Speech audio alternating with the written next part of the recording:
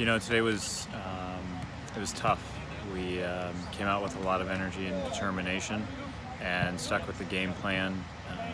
Got a really good goal during the flow of play, but then we kind of conceded.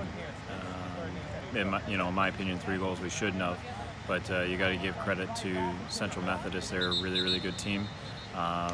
They're organized and they keep pushing. But overall, I'm still happy with the play.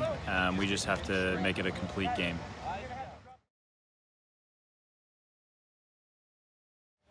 As I go through the game in my head, I think the midfield did a good job at times. Backline did a good job at times. I don't know if there was really a key player per se that stood out.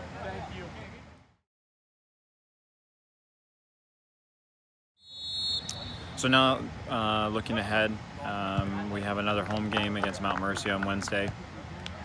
Really got to recover, focus on the little things, and start getting the game plan for this coming home game. So, yeah, just really rest, recover, and continue on.